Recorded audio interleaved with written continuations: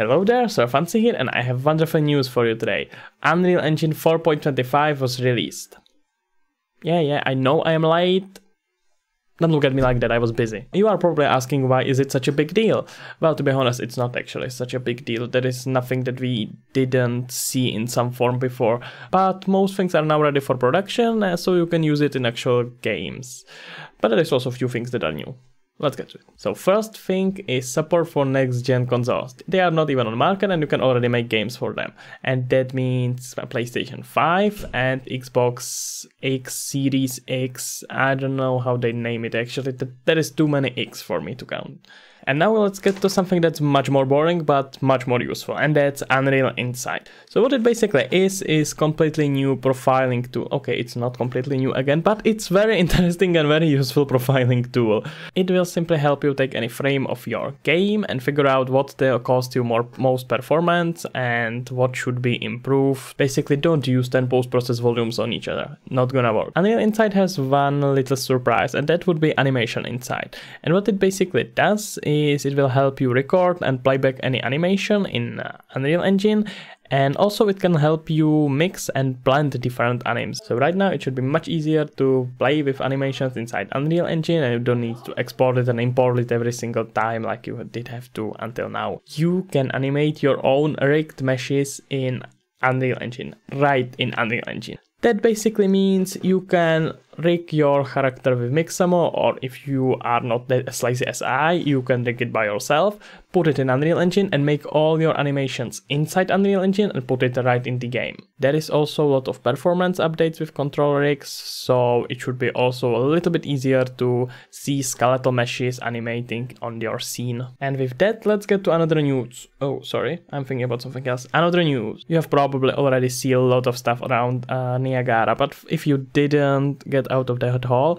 simply said, it is completely new VFX system. It will let you do fluid and smoke simulation as well as any other particle simulation in real time.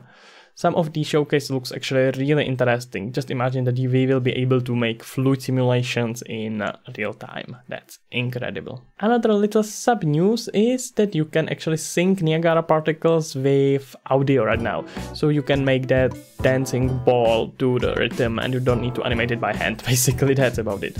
I think it's called Audio Ascical. Don't make me say it. And next thing we were all waiting for is Chaos. And yeah, you still have to rebuild it all from source, which means that you cannot access it in normal Unreal Engine 4.25, but it's said that it should be ready in 4.26. If you don't know what it is, it's basically new physics system that will let you destroy anything, like really anything. To explain it really briefly, you will basically create mesh collections or object collections, then choose some of the fractures preset and let it all be destroyed in real time. That's the important part, real time. Cool thing is that you can also set up damage threshold or anchor points. And now something no one probably expect, modeling and sculpting. Yep, not only that you can animate your rigged characters in Unreal Engine, now you can even model and create your own objects in Unreal Engine. Especially sculpting feature looks extremely interesting in connection with megascans. Just imagine that you will just apply some material from megascans and then sculpt how you want it to look like. It should have all basic modeling operations like extrude, bevel, etc. What's most important, you can edit even UVs right in Unreal Engine. And if you are developing on mobiles, which you are kind of weird if you are doing it in Unreal Engine, but that's not the point. The thing is that you have now new mobile preview. So now you don't need to launch your game on your phone. You can preview it how it will look on the phone right in Engine. And hopefully it won't need to compile all the shaders again and again and again and again. Another thing is highly improved hair rendering, which is something I would really appreciate. They have also completely reworked saturation adaptation now, professionally called eye adaptation, but it doesn't really work on mobiles unless you have enabled HDRI. And if you are a rich boy or girl, I'm pretty sure that you would love to hear that ray tracing support is now in main branch, which means that if you have GPU that supports ray tracing, you can now use it in game development. Another thing is LiDAR, which to be completely honest, I didn't know is a thing until now. What it basically is scanning a real world with a laser, as I understand it. They should just set a laser, scan everything, and you have real world location ready to be imported in Unreal Engine. Interestingly enough, it should be very performance light, which makes it good candidate for VR on mobile preview.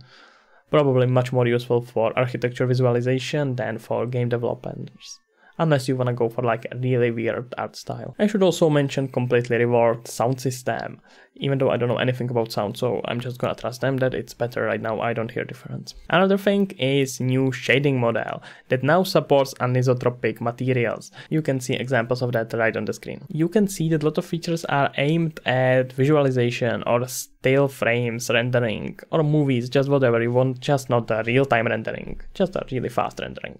And for that is our last bit of information, and that's completely new reworked export of animation. You still need to use sequencer, but now you can stack it all and render frames as you need. That's of course not everything. There was a lot of bug fixing and a lot of features that I don't understand or don't know what to say about, so I haven't included them. Anyway, if you want to know more, there is release notes in description or a live stream by Epic. Okay, that's everything from me. Let me know in comments what is feature you are most excited about, and see you around.